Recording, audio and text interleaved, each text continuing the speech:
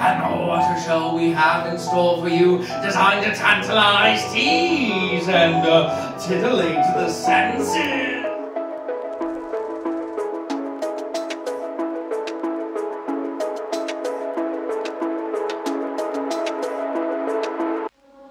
What a waste of love.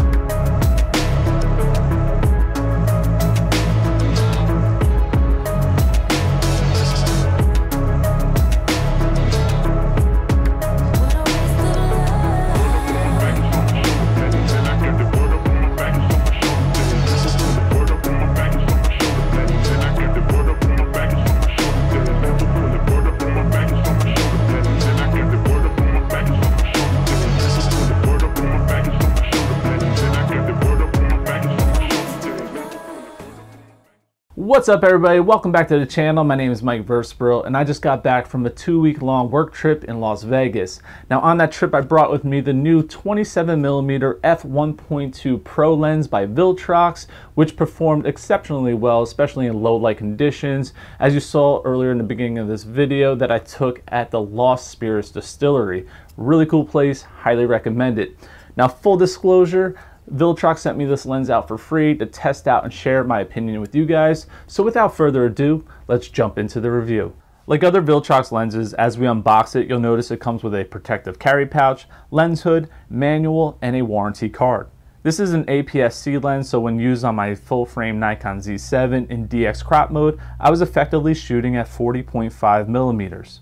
For a size comparison, the Viltrox lens is slightly larger and heavier than my Nikon 50mm 1.8S lens. The lens weighs in a little over a pound, coming in at 560 grams or 19.67 ounces. The lens body feels really robust as it's all metal and it is also weather sealed. As we take a closer look at the lens, it has a USB-C interface for firmware upgrades, and you can manually adjust the aperture ring or set it to auto. There is an on-off click button if you would like an audible click sound and feel when rotating your aperture ring. Also on this lens, you'll find a programmable FM button, which is really nice to have. The lens takes a 67mm filter size and has an aperture range of f1.2 to f16. With 11 rounded aperture blades, it produces a decent bokeh. However, I did notice the shapes of the lights get more elongated and distorted the closer they are to the edge of the frame. Here are a few sample shots on which you can see some of that distortion. It's not the end of the world, but something to be aware of when shooting at f1.2. When stopped down to around f1.8, the lights towards the edge of the frame become more circular, and it's less of an issue. This lens has a minimum focus distance of 28 centimeters, which is slightly over 11 inches. When shooting wide open, this lens has a lot of vignetting and some lens fringing as well. However, it quickly goes away when stopped down to f2.8 and beyond.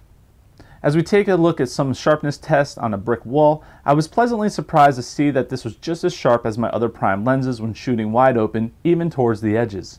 When stopped down to f2.8, the corners get even better. Taking a look at an MTF chart, you'll notice this lens was meant to be shot wide open with really sharp results. As the lens gets stopped down to around f8 and beyond, diffraction will start to impact your image quality, so it's best to be avoided.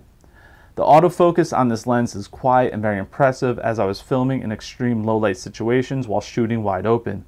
There are times when it may hunt for fast moving subjects, but overall it did a fantastic job. This lens is also great for portraits. However, you'll be closer to your subject, which may make some people uncomfortable, so just keep that in mind. Also, when shooting on bright sunny days wide open, you'll most likely need to use a neutral density filter to help prevent overexposing your photos. Overall, I had a blast in Las Vegas using this lens for landscapes, portraits, time lapses, and low light video situations. It gave me a lot of versatility, making it a very fun lens to test out. However, there's a caveat with this lens which may be a deal breaker for you. When using this APS-C lens in DX crop mode, it cuts your megapixels down by more than half. So my Z7 is producing a 19.5 megapixel photo, and if I used it on my Z6, it would produce a 10.3 megapixel photo. For most photographers, this will not be an issue, but just something I want to point out. Currently, Nikon mirrorless DX camera bodies are all around 20 megapixels, so using this lens on a Z7, 8, or 9 won't really be much of a difference. But if you really want to keep your megapixels and have a similar focal length, then just stick with a 35mm prime lens, which is going to come with a bigger price tag. Now at the time of me making this video, this lens retails for around $545, which is a great price for a f1.2 lens. Viltrox has been doing a fantastic job with these pro lenses, and my only wish is that they would start to come out with some that are meant for full frame cameras, even if it costs a few $100s more. Other than that, thank you Viltrox for allowing me to test out your lenses. I'm going to leave a link down below if you guys are interested in purchasing this lens and supporting this channel. Thanks again for watching. Take care. Bye-bye.